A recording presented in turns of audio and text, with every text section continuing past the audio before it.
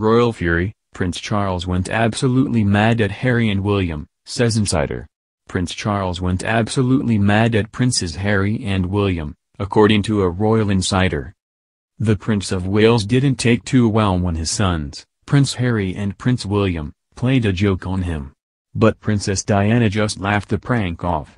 The two boys set off a stink bomb in Charles' office when they were young, according to Diana's personal trainer. Carolyn Brown told the Daily Mail, "One day William and Harry let a stink bomb off in the hall after Diana had taken them to the joke shop, and then they let another off in Charles's office. He went absolutely mad, but Diana just laughed." The late princess enjoyed practical jokes on other family members and once embarrassed William with a rude cake for his 13th birthday.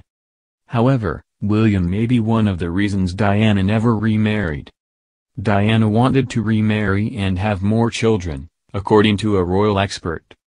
But the heir to the throne wanted his mother all there for him despite Prince Harry desperately asking for Diana to have another baby.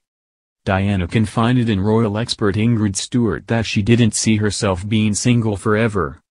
She went on to say she would need someone who could cope with her.